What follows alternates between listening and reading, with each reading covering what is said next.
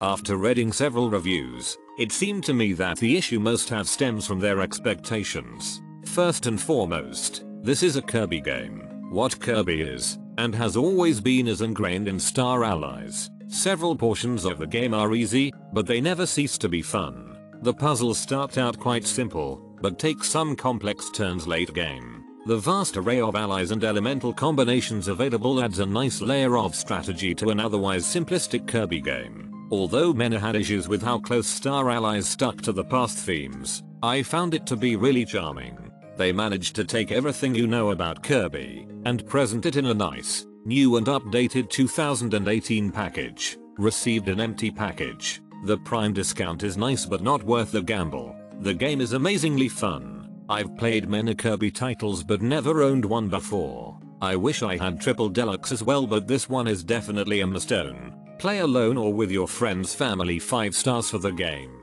It's truly a fun, smile-inducing game. This was on my son's Easter list. He is 11 with special needs. He's a man of very few words. He said, "It's terrific. No, it's wonderfully incredible. Great graphics and it's so much fun." I think that means he gives it 5 stars. He got this Kirby game, Scribblenauts Showdown and Pikachu Detective in his Easter basket. This is by far his favorite of the 3. Scribblenauts is a close runner-up. Great game to play with friends and family. The game isn't all that hard, but has a lot of fun abilities to team up with. Playing it with my 8-year-old daughter, she's had some trouble, but nothing major at all. If you want some nice relaxing local multiplayer with pleasing graphics and good gameplay, then I'd suggest picking this up.